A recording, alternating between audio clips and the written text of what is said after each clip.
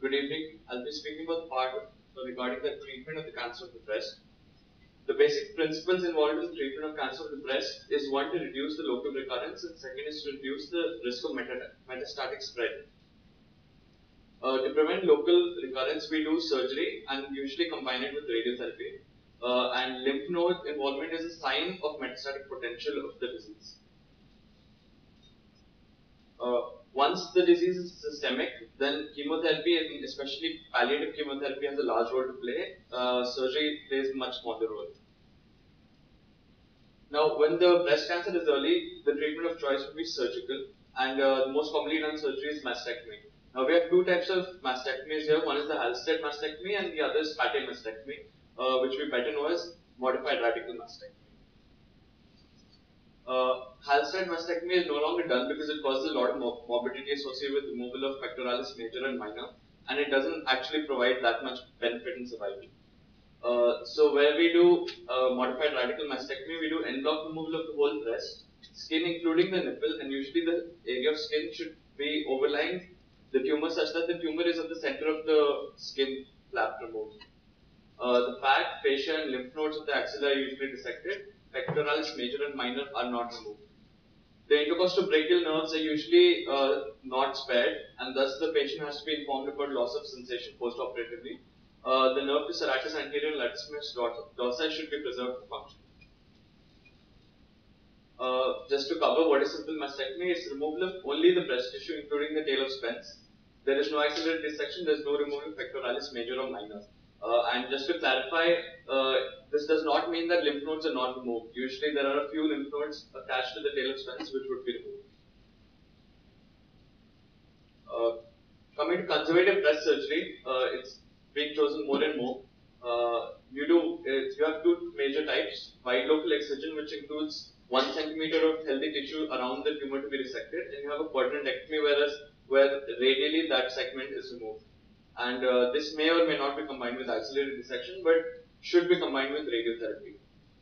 Now, the choice of conservative breast therapy was chosen thinking that it would reduce the psychological morbidity associated with it, but it sort of works both ways in the sense that the people that do get breast conservative surgery are afraid of recurrence, whereas the ones that get mastectomy, the psychological effect is that of appearance for cosmetic reasons. Now, when do you deal with the axilla? There are various ways to determine whether you should go ahead for axillary dissection or not, and a few of them are sentinel lymph node biopsy, sampling, removal of level 2 lymph nodes and testing them, and full axillary dissection and then sending them for histopathology. And a point to note is that you should not do radiotherapy to the axilla after axillary dissection, as there's too much morbidity associated with that, and there's no requirement for removal of internal mammary lymph nodes.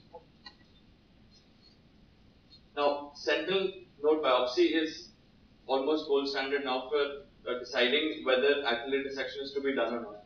And so what they do is, per operatively, they inject a patent blue dye or radioisotope labeled albumin around the nipple in the subdermal plexus, and over time this drains to the area of the lymph nodes. And using a handheld gamma camera, you can detect where it's being drained to, and you find the first lymph node that drains that area. You biopsy this lymph node and you send it for either frozen section or touch imprint cytology or various molecular methods. And if this lymph node is involved, then you go ahead and do a full axillary dissection. If this is not involved, then you can avoid axillary dissection. Now, we've taken care of the breast, we've taken care of the axilla. How do we prevent recurrence? At this point, we look at radiotherapy, and this is indicated especially in large tumors when lymph nodes are involved and when there is breast conservative therapy. So, for example, if you have a small tumor involving the breast and you've done a mastectomy, you may not need radiotherapy. Adjuvant chemotherapy is the term used for chemotherapy post-operatively. It's said that it doesn't alter the long-term mortality, but only delays the rate of recurrence of disease, and improves the relapse-free period by 30%, which, when extrapolated to the entire population affected by the disease, is quite significant.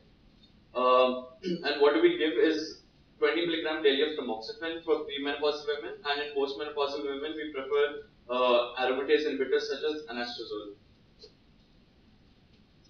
The basic regimen used for chemotherapy is CMF, cyclophosphamide, methotrexate, and 5-fluorouracil. And modern regimens also include doxorubicin and taxanes.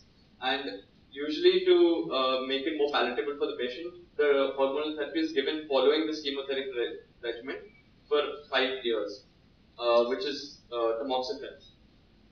And biologicals such as Herceptin should be offered, especially when the patient tests HER2 positive. The guidelines for follow-up say that there should be yearly mammography of both the treated and the contralateral breast to pick up on early lesions. And basically, you want to send the patient back to the physician care as early as possible. And the physician would do the continuous follow-up care. And if any suspicion of malignancy arises, they would be fast-tracked back to specialized care. And breast reconstruction surgery should be offered to all patients, either immediate or delayed. But preferably, if they're going in for radiotherapy, you would do delayed reconstruction for better results. Thank you. Any questions?